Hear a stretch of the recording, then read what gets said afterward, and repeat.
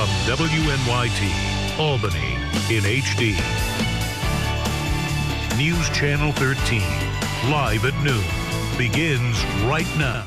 Welcome back. Seniors looking for a new Medicare plan or to enroll for the first time can start making their selection today. Open enrollment begins today and ends December 7th. Here with more on what the options are, Bob Hinckley from CDPHP. Thank you very much for being here with us. Thank you. And this is pretty complicated. You were mentioning, you know, they're getting stacks of paperwork, trying to break this all down. How many different options really are there?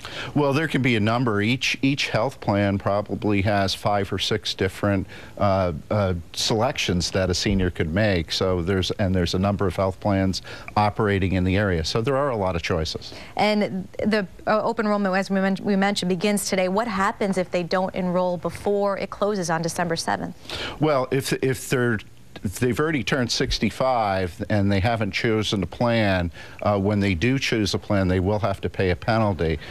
Most of the seniors who are making choices now are either in the traditional Medicare or they've already been with a Medicare Advantage plan, and they're starting to shop to see if there's another opportunity out there for them. Are there some changes this year to the plans? Yeah, there is.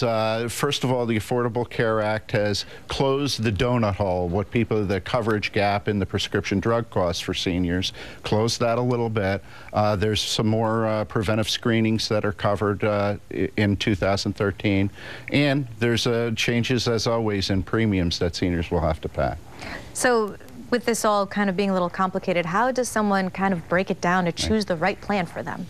The seniors are actually really good at shopping, but here's the best advice I can give them. Look at your copays.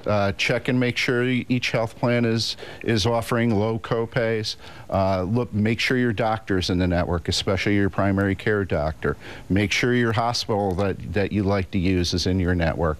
All those things that help a senior choose the right fit for them. Also, premiums aren't everything. Your premium might have gone up $5, but your copays might have gone down, and the total cost of ownership of that plan might actually be reduced. With the information being sent home, is there some place that seniors can go and kind of sit down with someone like yourself where they could learn more about this?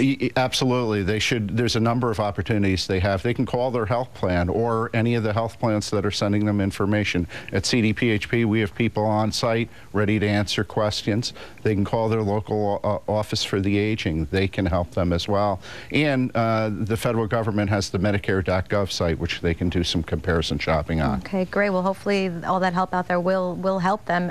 What happens if they don't make a selection and they were enrolled in a plan? Is it just going to roll over, or you need to choose again? They need to choose again. Okay. They will get notices from the plans about what option they already have and what changes are happening to that. They need to check that over carefully and then make their decision from there. Okay, again, open enrollment begins today, ends December 7th. Bob Hinckley from CDPHP, thank you very much for being here. Thank you.